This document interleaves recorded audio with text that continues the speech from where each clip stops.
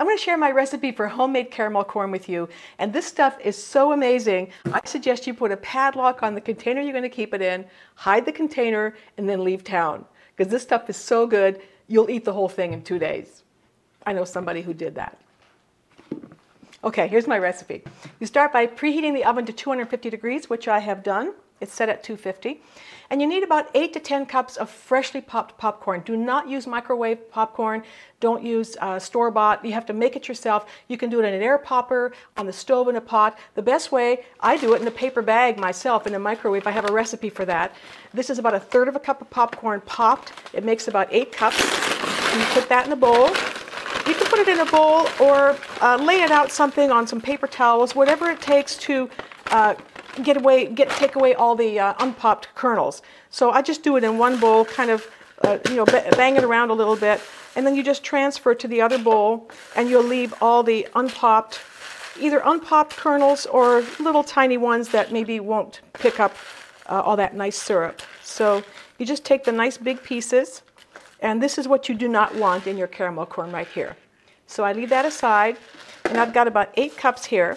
And the next thing you do is put some nuts on the top. And here's the thing, I use almonds and walnuts are the healthiest nuts.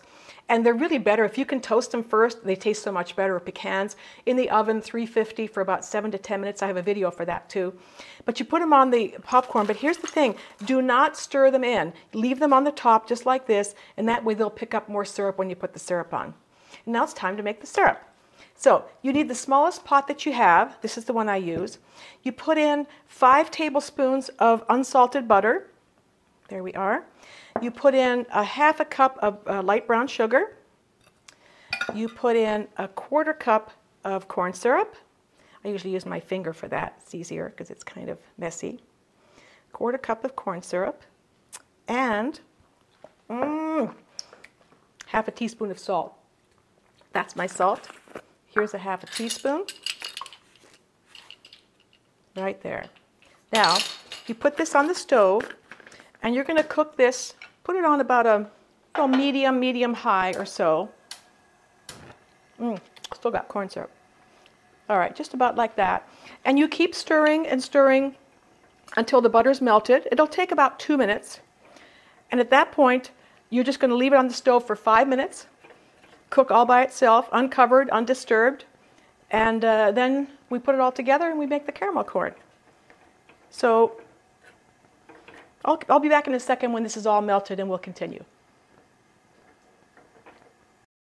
So it's all stirred in, and then you have to be prepared just to leave it alone. So, okay, it's boiling now. I'm going to turn down the heat just so it keeps going, about medium or so. And now you leave this uncovered, undisturbed for 5 minutes. You'll need a timer for that. Here's my timer. We will set it for 5 minutes. Whoops, there it is. Yep. Be back in 5.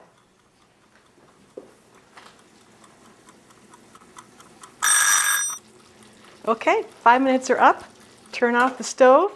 You get your syrup. It's still bubbling. Now you're going to add 2 things to this syrup. You're going to add 1/2 teaspoon of baking soda, not baking powder, baking soda, and 1/2 teaspoon of vanilla. Look how it's still cooking. That's amazing. 1/2 teaspoon of vanilla. And after this, you got to work fairly quickly. There's the vanilla. Now, you stir this in. You'll see it changes color. It's going to turn a white, lighter color than it was. And you want to move fairly quickly. You start putting it on, and you left the nuts on top, so you pour it over the nuts first, directly over the nuts and over the popcorn. I don't do it all at once because I think I get better coverage. And you just start to stir it. I tried doing this by hand, but it's kind of hot. So you just kind of stir it and turn the popcorn over. Then when you get the popcorn that doesn't have syrup, you put on some more. Try to kind of cover the areas that don't have it, because it really sticks, and it's not that easy to smush it around. But the hotter it is when you're doing it, the easier it is. So don't take too long with this. Move quickly, and as you stir it, you'll turn up the popcorn parts that are white, and you put the syrup on the white part. I do this in about 3 or 4 sections. Maybe I'll do one more section. And then I actually look for parts that don't have it. And even if you miss some now, you'll get it in the oven because that stuff's going to melt again when it goes in the oven. So see, here's a chunk that's kind of still white right there, and I'll put the last of the syrup on there. And you need a silicone spatula to get all that nice syrup out. And stir it in. If you want to try it by hand, use some gloves or something, because it's still pretty hot. But that's stirred up fairly well. I think most pieces are fairly well covered.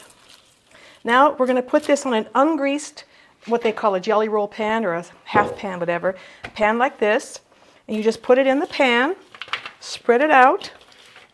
You see see, it's already hardened in there. That's how fast this stuff caramelizes like that. So you kind of just flatten it out, spread it out like this.